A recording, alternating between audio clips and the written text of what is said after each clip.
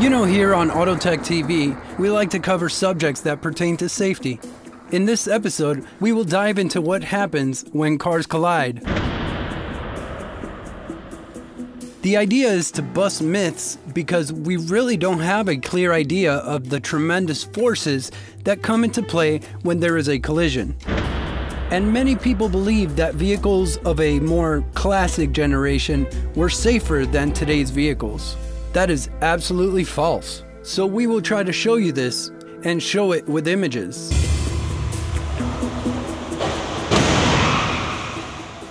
To explain this, we have to start by laying down some concepts of physics.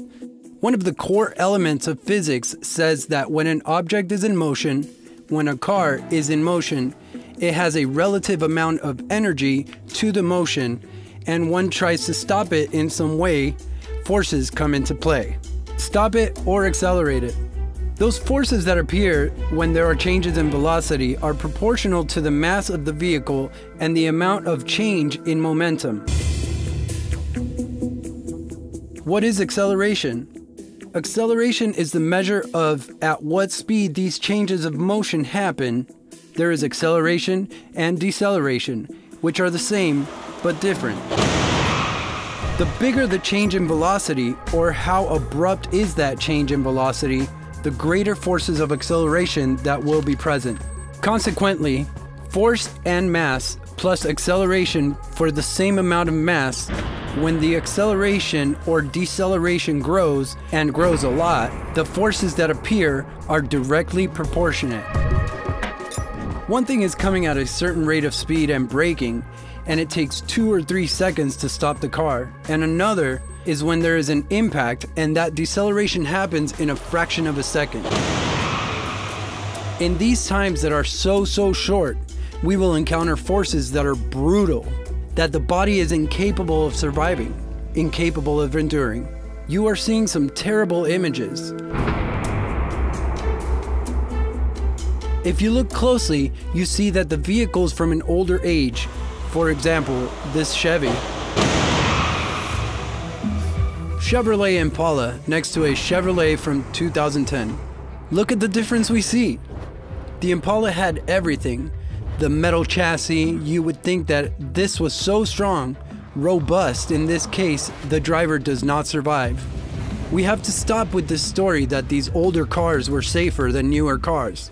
Why? And up to what speed can we survive an impact in a car?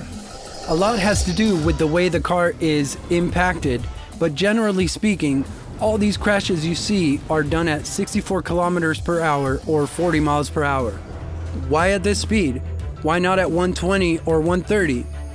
What happens is, it has been proven through many tests that the human body cannot survive the decelerational forces that manifest when the impact happens at more than 40 miles per hour.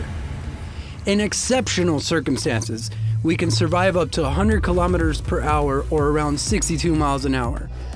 But normally, the common point is around 40 miles per hour. So what's the idea?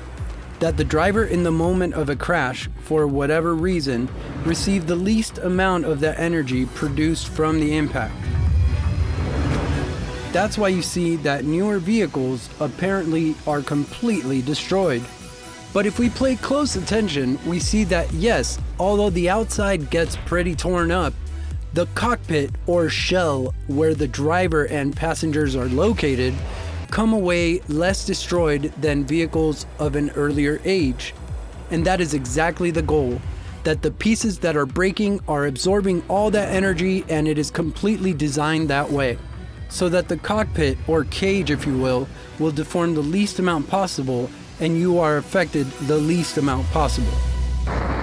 If we add other accessories to that allow all those forces to dissipate the most possible, talking about seat belts, talking about airbags, your probabilities of survival increase immensely. When the car is lacking in these areas, there appear, let's say, impacts. Remember, you are traveling at the exact same speed as the vehicle, and at the moment of impact, the idea is for you to be the least affected by it, that the forces created dissipate in the quickest time possible, that the deceleration be to the smallest degree possible so that you can survive. Without these things, it is hard to accomplish it.